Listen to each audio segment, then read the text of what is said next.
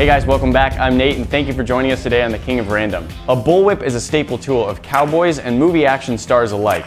Most bullwhips are made from kangaroo leather and are carefully braided. They can take quite a while to make and cost quite a bit of money. The purpose of today's video is to learn how to make a bullwhip yourself in a lot less time and for a way lower cost. Here's the materials we'll need to make our bullwhip: a piece of 3/4 inch PVC, a piece of 1 inch PVC, some paracord, some BBs, athletic tape, electrical tape, and a drill bit. With all of the materials assembled, let's start by making our handle. The first step is to cut your 3/4 inch PVC the length that you want your handle. I'm going to cut mine to be 9 inches long. We also want a 1 inch long piece of our 1 inch PVC. With the two pieces cut, press the small piece all the way onto the longer piece. Now that we have our basic handle assembled, it's time to start measuring and cutting our paracord.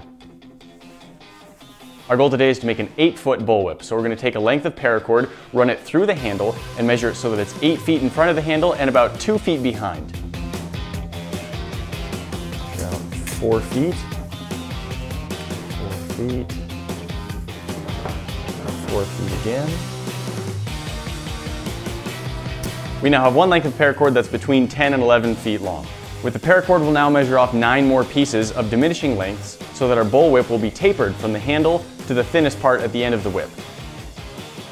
I'll use a piece of electrical tape to mark off where the bottom of the handle is on our first piece of paracord.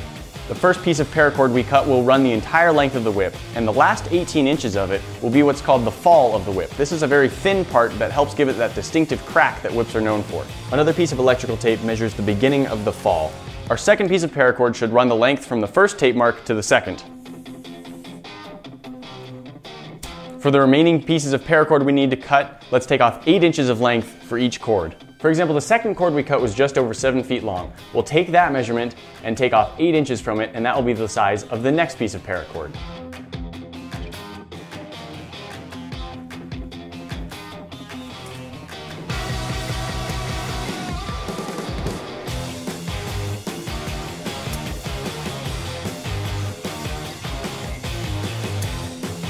I now have all 10 pieces of my paracord cut out in diminishing lengths.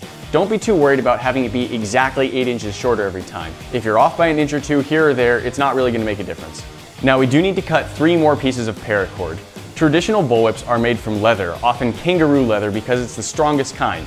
However, leather is a lot more dense and heavy than paracord, so what we need to do is add something that gives our bullwhip a lot more weight. Let's cut 3 more lengths of our paracord, matching lengths to 3 of our existing pieces. I'm going to cut one length that matches our third longest piece, then come in 3 pieces and match that one, and then come in 3 more pieces and match that one. With each of those 3 matching pieces of paracord that we just cut, what we want to do is pull out the internal strands from the paracord completely. The strings that were on the inside of the paracord are garbage for this project, you can throw it away. With the internal strands removed, we want to seal off one end of each of our cords. With paracord, the best way to do that is to melt them closed. Now what we're going to do with these 3 strands is fill them entirely with BBs. This will give some good flexible weight to our whip. To make it easier to fit the BBs into our paracord, I'm going to use the back of this drill bit to open up the unmelted end of our paracord. You need to make sure that you're using a drill bit a little bit larger than the diameter of a BB. I'm using a 3/16 inch drill bit. Fit the shaft of the drill bit into the opening of the paracord. Now to make this permanent, we're going to melt the end of the paracord while it's on the drill bit, and then once it's cooled, we'll pull it off.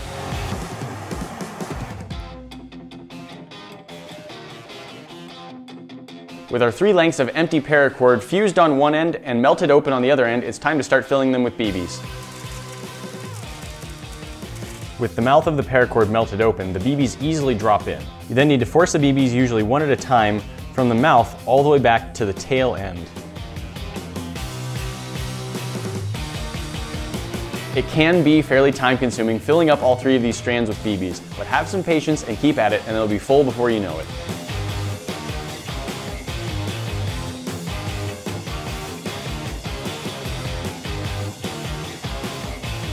With the first one done, now you fill the other 2 the same way.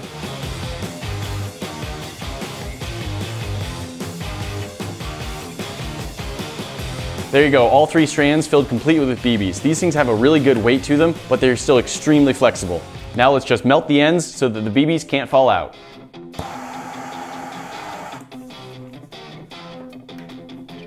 Gather up the ends of your 12 shorter pieces and line them up with the tape mark on the first piece that you cut. Using electrical tape, tightly secure all 13 strands of paracord together. Now, starting about 3/4 of an inch away from the end of your handle, drill a hole using the same drill bit you used on the paracord. We now want to take the extra piece of paracord from the first piece that we cut, pass it down through the handle, and then through the hole we just drilled. You might find it helpful to melt the end of the paracord.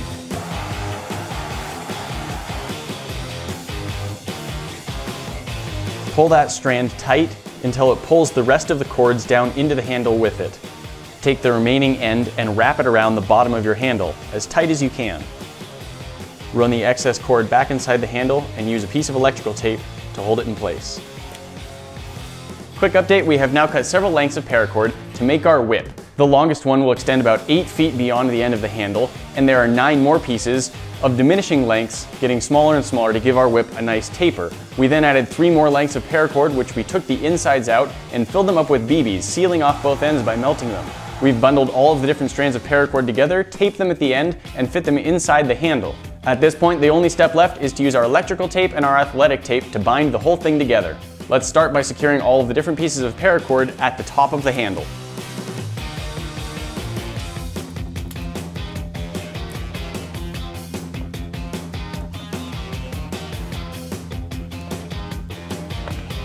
As you can see, I am not skimping out with the electrical tape. I'm making sure that there is a lot of connection between the handle and the strands of paracord. Now I'll take some electrical tape and about every 1.5 feet I'll wrap tightly around all of the strands of paracord. This will help them prevent getting twisted when we apply our athletic tape.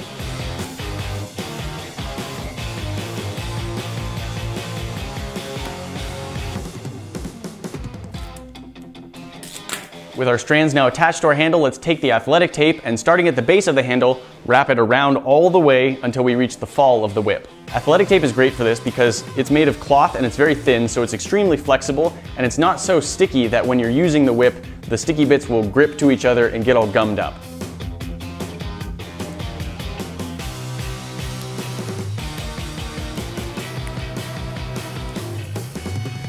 It's important to try and keep your strands all pulled tight and parallel as you wrap them with tape. You don't want them to be twisting, or you could have trouble using your whip later.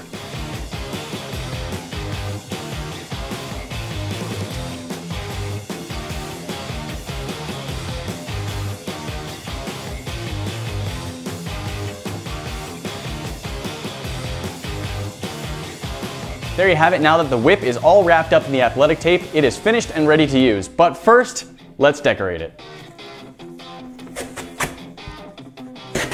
Tape and rubber gloves do not really mix very well.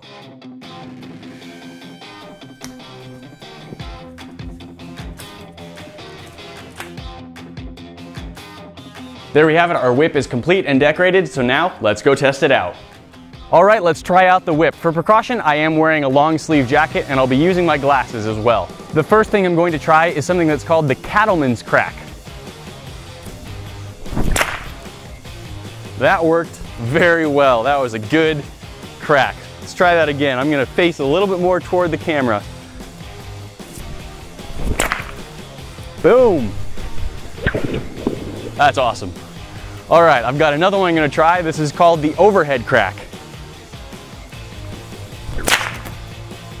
That one I love. That one just looks so stylish doing it, I think. I hope I look good. Maybe I look like a dork. And now I'm gonna try something. I don't know the name of this, but I kind of just discovered that it works while experimenting with the whip. And so I'm gonna try this too. I like that one. I like all of them. They're fun. For just a second, let's talk about what is happening here. When I whip the whip in those special ways, it gets a bit of a curl in it. And when that happens, it starts moving faster and faster and faster as it gets down to the end. And then this part, which is called the fall, ends up rotating in a circle so fast that it breaks the sound barrier. So the crack of a whip is actually a sonic boom when this thing goes as much as 750 miles an hour. That's amazing. It is believed that a whip is the first man-made object to ever break the sound barrier. Let's try this a couple more times.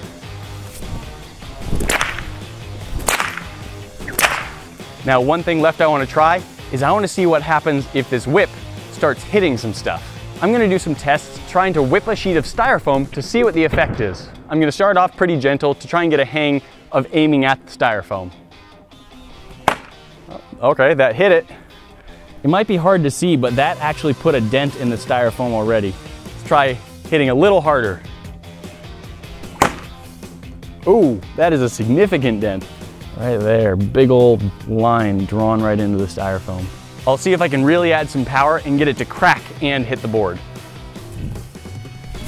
Oh, that hit it. Took a chunk out of it. There you go. This styrofoam does have a protective plastic layer kind of holding it all together. And so it might be even more impressive that it's been able to mark it this much, but that took a chunk right out of the top. That's exciting. Holy cow, that one was like extra loud for some reason. That made my ears ring. Wow. And look at the mark it left. This is nuts. I'm just gonna see if I can take off a small bit of branch using the whip. Try and hit in that area. Can't aim well enough to be more precise than that. Ha! Nailed it. Bullseye. Snipped it clean off. There you go, that is how you can take paracord, PVC, some BBs, and a little bit of tape and make yourself a functioning bullwhip. This thing is quite fun and surprisingly easy to get it to crack. It didn't take much practice before I could get it to crack every time. A special shout out to our friend Garrett, who suggested and showed us how to make this kind of whip. Thank you, Garrett. Remember, if you do make this whip, always use precaution. Wear long sleeves, wear protective eye gear, and make sure there's no one else around you that you could possibly hurt or anything that you could destroy. Thanks for joining us for this project, and we look forward to the next one. Talk to you then. Leaf explosion. Hey guys, I hope you're feeling happy today. I know I am, because you're keeping this channel alive and well. We really appreciate your support because we could not be doing this without you. That's why you're the best.